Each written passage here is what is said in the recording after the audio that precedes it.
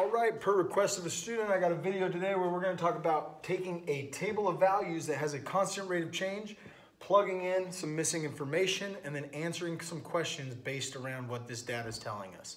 All right, we've got shelves built as our X column, wood remaining as our Y column. And what we're talking about is somebody that's building shelves, they have a certain amount of pieces of wood, and then they're going to use so many pieces to build one shelf.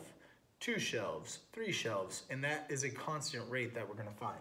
So 0 shelves have been built. It looks like we have 100 pieces of wood remaining. After we build our first shelf, now we only have 89 pieces of wood remaining. Therefore, our wood remaining is dropping 11 pieces every shelf that we build. So we're going to take our change in Y and our change in X to determine what our rate of change is. Change in Y over change in X is how we get our rate of change. We want to make sure it's consistent throughout all of these. So I'm just going to take a quick peek and make sure I'm going down 11, yes, down 11, yes, down 11. It is consistent. So if I go down 11 more, that would take me to 45. Down another 11, that would take me to 34. So I've completed the table, but I have some questions being asked about my rate of change. In the worksheet that I gave out to my students, it asked, what is the amount of wood that it takes to build one shelf?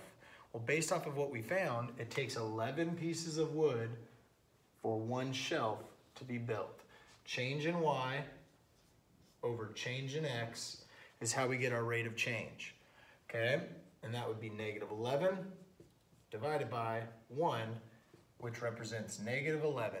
We lose 11 pieces of wood every time we build one shelf. One more question that was asked is the relationship positive or negative?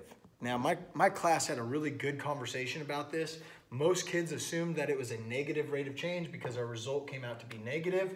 However, I did have a few students that wanted to argue that because that is negative and that is positive, we're dealing with both, positive and negative, okay?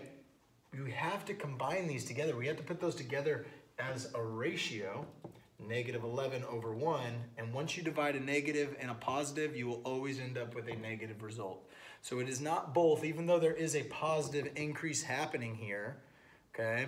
We have to put those together to find out what the rate comes out to.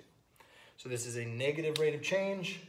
It has a constant rate of change of negative 11, and we could determine that after 7, 23, 8, 12, 9, 1, we would be able to make 9 shelves.